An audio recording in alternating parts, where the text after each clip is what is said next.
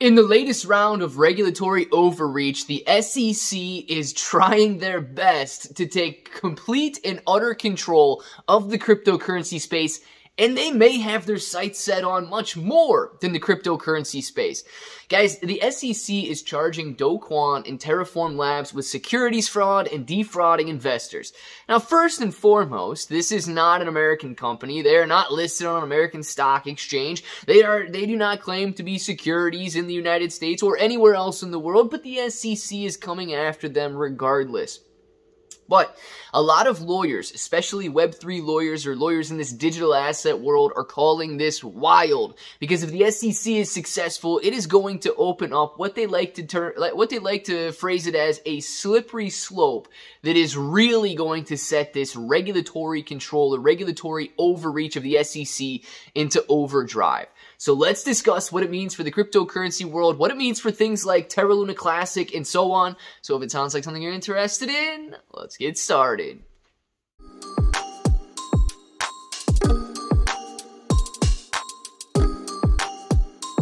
Let's get started. What's up, everybody? I'm Clay. I'm here to make 2023 the best year ever. If you haven't clicked that subscribe button, make sure to subscribe to the channel. Join us, become a bro. We are here every single day, and we are growing our portfolios together. And look, if you're brand new to investing, you don't know how or where to buy stocks in crypto, you got a link in the description below for Webull. It is super simple to set up your account. Any deposit, you guys are getting at least 6 free stocks, up to 12 free stocks, and $1 crypto trade is going to get you $5 in free crypto. If you guys want crypto exclusive exchanges, where you can buy, sell, trade, short, leverage, all that good stuff, you get KuCoin and Binance down there. Now, KuCoin and Binance, they offer rewards for the more active traders. So the more you trade, the more you're going to earn. But please be aware, if you're holding on those exchanges, it's considered a loan to those exchanges. If you want it to be your asset, you got to hold it on a cold storage or a DeFi wallet. Guys, I'm going to jump into this article here talking about what the SEC is doing and what they're claiming is a security. Because what they're claiming as a security is the actual problem here. And this is what's going to allow the SEC to have their hands in your pocket, literally touching your dollar bills if they so choose. Now, Terraform Labs and its founders, Do Kwon, are in the sights of the United States Securities and Exchange Commission, the SEC, which has sparked various reactions from lawyers within the cryptocurrency community. And of course, various reactions, because no two lawyers can agree on anything. They're just built to debate and they're built to argue. So of course, it's going to have various reactions, but some of which I agree with, right? On February 16th, the SEC accused and charged Do Kwon and Terraform Labs for allegedly selling a suite of crypto asset securities. While community members are not defending Do Kwon for his actions, they are questioning the manner in which the SEC is going after Terra and its founder. Now, questioning the manner, regardless of Do Kwon's innocence or not. And regardless of whether Terra Luna Classic or Luna were securities or not, the way that they are claiming the Do Kwon and Terraform Labs are I guess accused of being defrauding investors. This is what's going to lead to a huge, just Pandora's box being opened if they're successful. Web3 lawyer Mike Selig posted his thoughts on the issue on Twitter. According to Selig, the SEC characterizes the algorithmic stablecoin Terra USD or USTC as a security because it could be exchanged for Terra Luna, now known as Terra Luna Classic, which is also a security, according to the SEC. Selig explained that under this theory, nearly anything can be considered a security. So just to break this down a little bit, what the SEC is claiming here is that you couldn't make profit. The USTC, the stablecoin, does not pass the Howey test. You could not make a profit in and of itself just investing in USTC.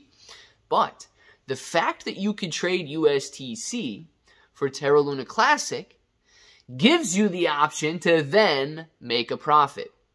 And because they're trying to claim that Terra Luna Classic was a security or is a security, this is the problem. This is where it lies. You know, first of all, they have to determine that Terra Luna Classic is a security. They're claiming that it is, and if Terra Luna Classic is considered a security, you better believe they're going to consider any and every cryptocurrency a security from this point forward.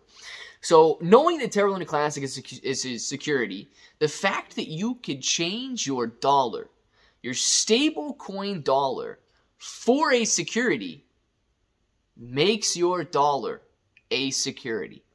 Think about it. No different than the fact that I can take $1 out of my pocket right now and I can buy a stock on the U.S. stock market. The fact that I can buy a security with my dollar would make my dollar a security, therefore regulated by the SEC. This lava lamp, I could take this lava lamp, and technically, if someone was willing to accept lava lamps, I could trade it directly for a security. If not, watch this. This is just one more step added. I sell the lava lamp, I take the dollar that I get for the lava lamp, and I trade that for a security. Now, all of a sudden, I could trade my lava lamp in 2 steps for a security. Therefore, my lava lamp is a security governed and regulated by the SEC here in the United States. One step further, if you wish. Let's just say this lava lamp was set up in a completely different country. Who cares? So was Terraform Labs. So was Do Kwon. The SEC's reach will be limited by none. Any and everything on this earth and probably off of this earth is theoretically under this decision, under the control and under the rule of the United States Securities and Exchange Commission, the SEC, the all-powerful governing authority to determine not only what you do and with your money, but any and everything in your life. That's why he considers it wild.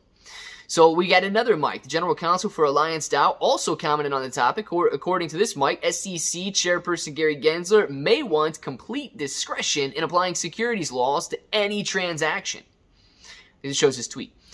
Justin, a partner at the law firm Wikifar and whatever, likened the SEC's description of the USTC to generate returns on another protocol to depositing fiat in the bank.